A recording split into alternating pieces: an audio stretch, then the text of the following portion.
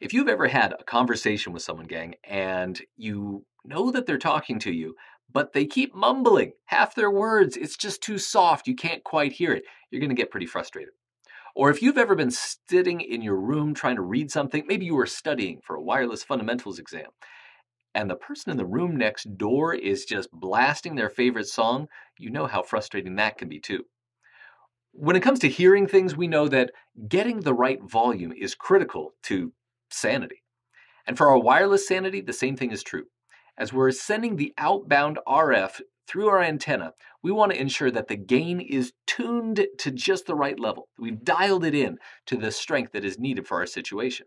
And so in order to do that, we can use one of two devices to manage that signal. We can boost the signal by using an amplifier, right? And that'll jack it up.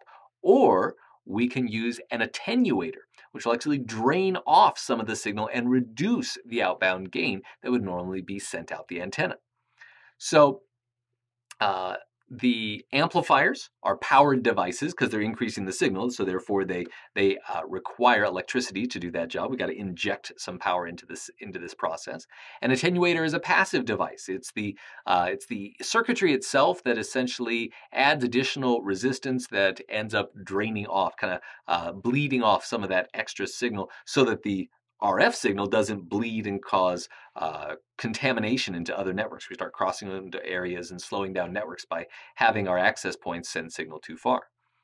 So when we look at how this plays out, it's pretty straightforward. A attenuator will just be a single box. An amplifier will have the amplifier box plus a DC injector unit. And the DC injector is what grabs that AC power, converts it to DC. Then that's connected into the access point, while the amplifier itself is connected to the antenna. All right, and then of course we have a connection between these units. Then what we end up doing, again, we want it to be mounted close to the antenna for maximum gain. We don't want a whole lot of cable loss.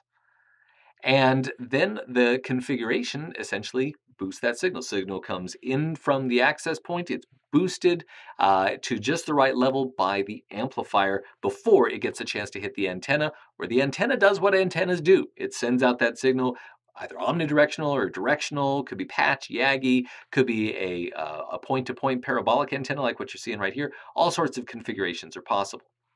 So the goal here is to tune the signal using amplifiers or attenuators.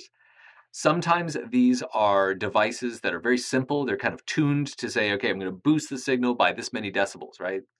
Boost it by 30 decibels or boost it by 10 decibels. Or it's an attenuator that will be hard-coded to reduce it to a certain level. Or some of them will allow you to adjust that on the fly. So you're not purchasing one that always amplifies or attenuates to a certain number of decibels, but it will actually have options to let you change how much it boosts or reduces the signal.